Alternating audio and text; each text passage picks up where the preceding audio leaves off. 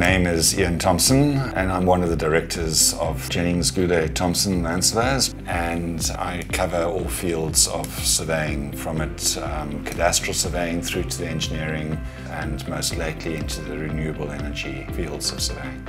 Primarily we chose the R2 because of its RTX signal, which made it very attractive. So that was one of the pluses for us to go for the R2, because it was bundled with the RTX. When we looked at the RTX side of things, we chose to go to the CenterPoint level of accuracy, purely because on our scope of work, most of our design specified we'd need to be in that area of accuracy.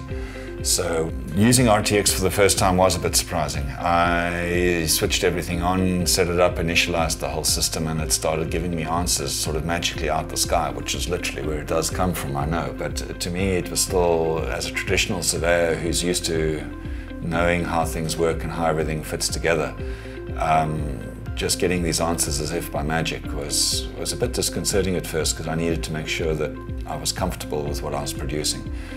We found traditionally 2.5 centimeters in horizontal, and that is a comparison to various other position fixing techniques. So it's at the moment seems reliable. It's around 2.5 centimeters. We tend to use RTX on large projects where you need to cover a lot of ground, or on projects which have mountain shadow in the way or things like that. So this is where the RTX came to the fore, and it's benefited our company in the sense that now we feel confident to quote for jobs which we before would have gone, I'm not so sure if we actually want to denote the resources, field crew, equipment out of office for maybe 1 or 2 weeks.